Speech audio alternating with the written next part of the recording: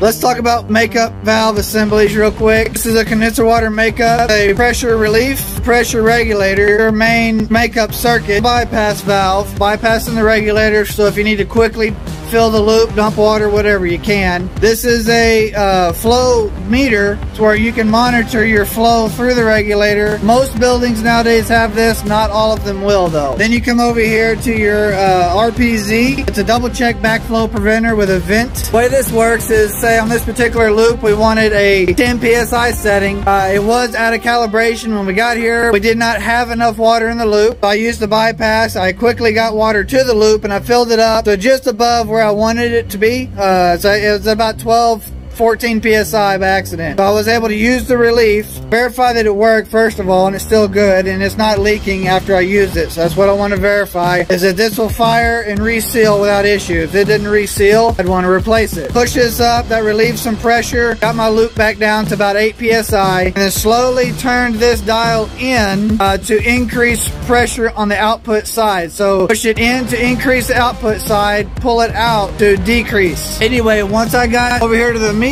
so this larger indicator is a very large increment. This small one here, it runs at very small amounts. So that small dial is the main one you're looking at in this particular scenario. As soon as I saw that begin to turn, I immediately stopped. I let this equalize out on a gauge head on the pipe, and that settled out to right at about 10 psi, which is exactly what I want for this building. This is the top floor. Anyway, we were having some condenser water issues. All that should be gone here now. That is what a makeup valve assembly is, what it looks like, the components, and how to use it and calibrate it.